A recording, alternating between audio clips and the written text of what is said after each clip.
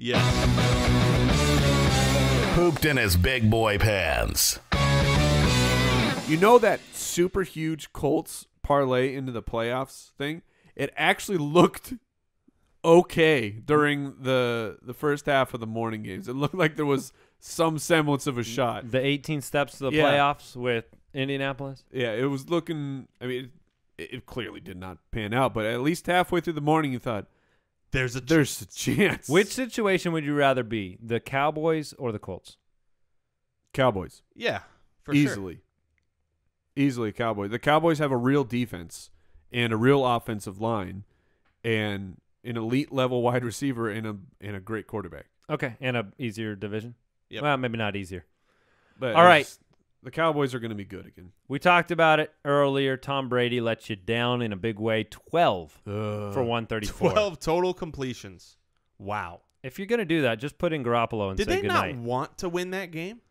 I don't know, man. There's some conspiracy out there. Right? So because now they can't play the Steelers in those first two rounds. Because who knows?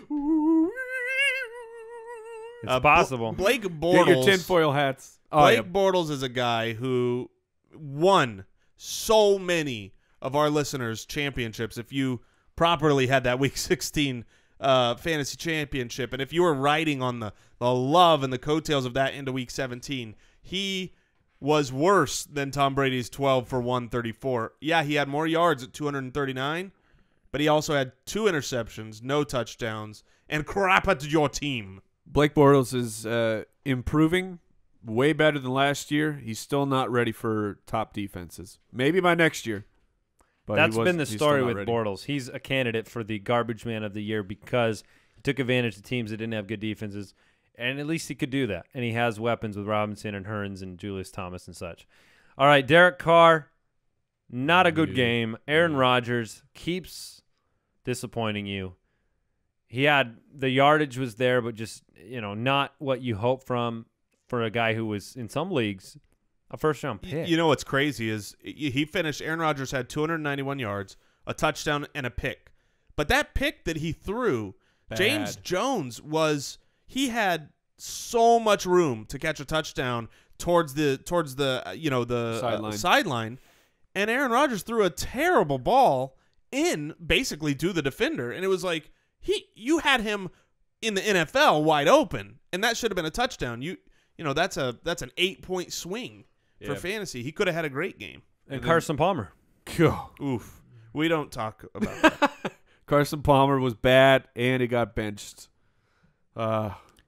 Rough, because we came out and we said what Arian said, which was he's going to play his guys. Now, the game got out of hand early, and he made the right decision. And the Carolina game was already out of hand, and so he said that factored in. This is another reason. We said coming into Week 17 that of all the recent years, this was like kind of a better week because only Washington was really established.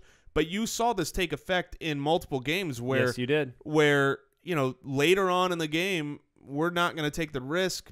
Other game scores have kind of determined things.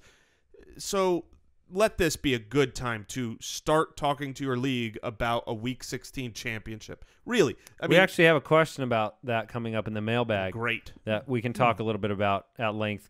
So, running backs, D'Angelo Williams got hurt. Yeah. David Johnson disappointed. Chris Ivory, it was enigmatic that we'll talk about. And then Latavius Murray and Eddie Lacy. So, big names that didn't do it in Week 17. Chris Ivory is the guy I want to talk about. I tweeted right before the game, hey, Bilal Powell's out. I did too. Get Chris Ivory in your lineup. And he looked great. He only had that carry. Well, he was 6 for 81. Actually, every carry he was pretty good. Right. I mean, his other 5, he was 5 for 30-something. Clearly, the New York Jets saw something in my favorite sleeper, Stephen Ridley. Ridley carried the ball 6. Clearly, they saw something that I saw. Yeah. Ivory didn't leave the bench at all in the first quarter. And in the first quarter, Stephen Ridley carried the ball 6 times for 15 yards, and the Jets punted 4 times. So this was a cold game you need for the playoffs, made for Chris Ivory's running style. Ivory, that you have to win. And then when he came in the second quarter, he ripped off a 55-yard run and then got 5 more total carries. In Something had to have been going on, and we have not yet heard Now, about it. Ivory said now he had been limited with a knee injury. He said this. He said, I was still a little shaky, but I'm a strong man. But I'm a strong But I'm a man. strong man. He said, I know how to play with pain. I was in a little pain, but I could have played a lot more. Yeah, and should have. So it's weird because I think Todd Bowles Bowles said. Yeah, he said game plan related. Yeah, Bowles said we wanted to give him a long time to rest, and in so we're not off-season? gonna. Yeah, we're gonna give him a whole off season. There's a tweet here from a beat writer who covers New York, and he said that Ivory claims he was healthy and doesn't know why he didn't get the bigger workload, and he never asked. Well, and it's interesting because he basically played third down role with Bilal Powell. That's Right. what Ivory did. He came in and played this third down role. I don't know why they changed the script there. It was a bad game for the Jets. At least it got 81 yards. Didn't completely Somebody kill you. asked us on the show. Yeah, that's true. Somebody asked us on our Patreon mailbag show, who's your like dark horse, who you're rooting for? A couple of us said the Jets. We were really hoping the Jets could get in there, and it didn't work out. Fitzpatrick, bad game.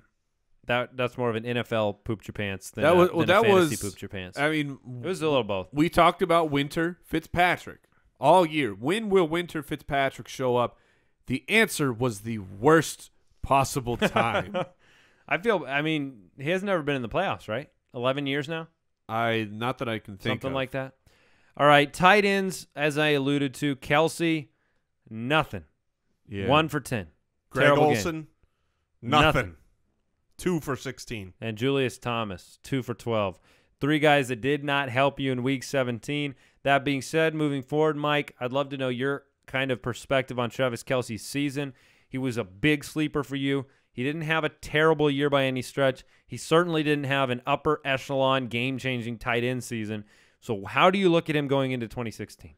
You have to look at Travis Kelce as a guy with tremendous talent, but a lack of opportunity. If you look at, I don't have the numbers in front of me because I was not prepared to riff on Travis Kelce like this. But Kelce's yards after catch last year, I believe he led the league for tight ends. This year, if he's not leading the league in yards after catch for a tight end, he's very, very close.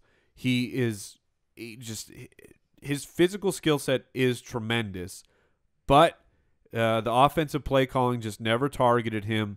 They brought in the dirty cake, Jeremy Maclin, who had a great year. A part of why I liked Travis Kelce was Maclin. I thought that Maclin could have an effect of get Kelce more open, more involved in the game plan. It just never came out that way.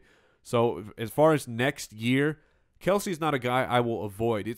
I didn't get burned by him to the point he's of still saying, finished as the number 6 tight end. you have to adjust. And he was number 2 in terms of yards after the catch at the tight end position. Who's number and number 1 right 8 now? overall. Number 1 was Reed? Gronkowski. That's Oh, what it's I Gronk. thought. Okay. Yeah.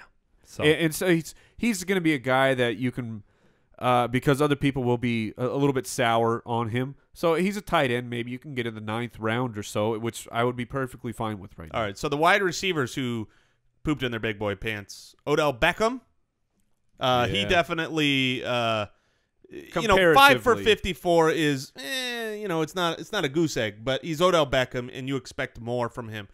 I think the two that were the worst.